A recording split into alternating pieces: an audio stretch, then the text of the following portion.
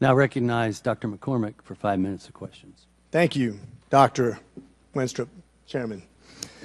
It's been insinuated that politicians, only bloggers, only conspiracy theorists are disagreeing with you. I want to point out that I'm probably the only member of Congress that actually treated patients during the pandemic from the very beginning to the very end of the pandemic, during night shifts in the ER. Thousands of patients during that time.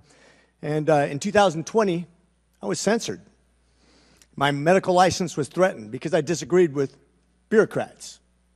Literally taken off the internet as a person who was treating patients with leading-edge technologies, developing theories, but doing my very best, but being censored by the United States government for the first time, stepping in and taking the place of medical professionals as the experts in healthcare.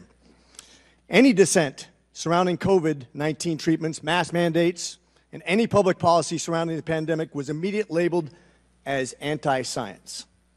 I watched as public health officials and politicians told my patients what treatment options were best for them, regardless of their comorbidities or their medical history.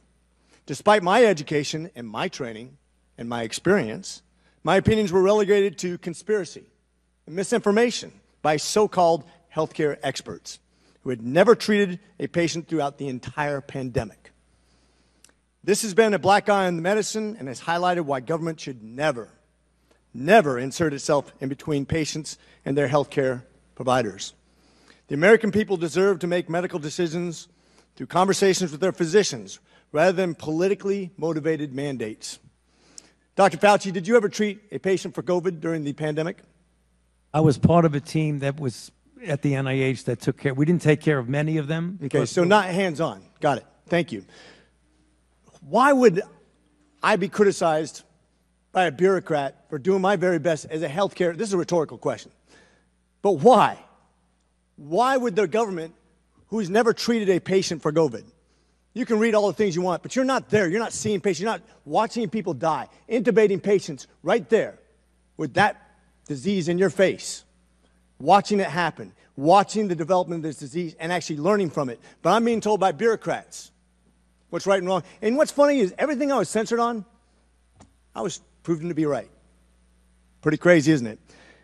You said in an interview that you gave as part of an audiobook written by Michael Specter that you believed an institutional should make it hard for people to live their lives so they'd feel pressured to get vaccinated. Could we run the audio clip on that, please?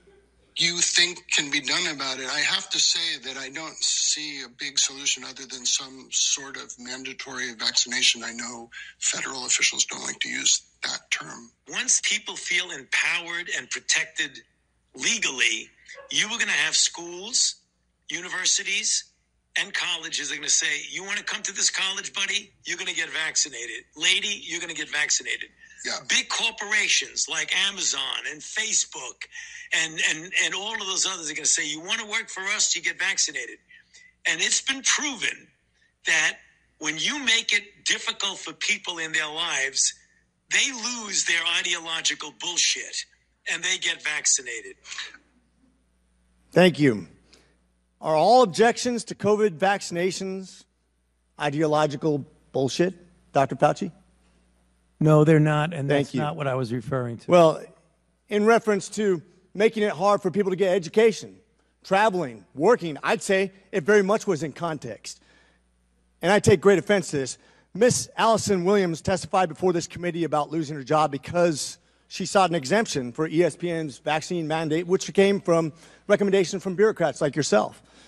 She and her husband were actively working with a fertility expert, a physician, on how to get pregnant, and agreed with the premise that she was young, healthy, wanted to get pregnant, and shouldn't get the vaccination for medical purposes. But she was fired because you made it hard, just like you said in your statement, because you didn't want to make sure that the ideological bullshit got in the way of her working, of living her life, of making a medical decision with her healthcare professional. I think America should take great offense to this.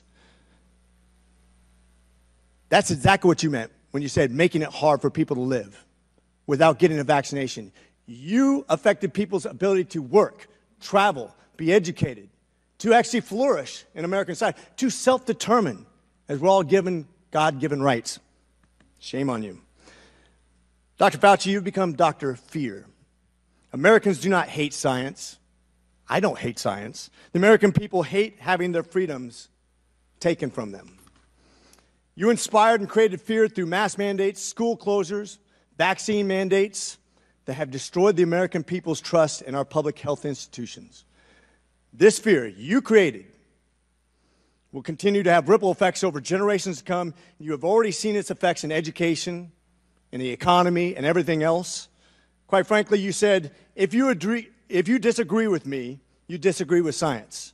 Dr. Fauci, I disagree with you because I disagree with fear.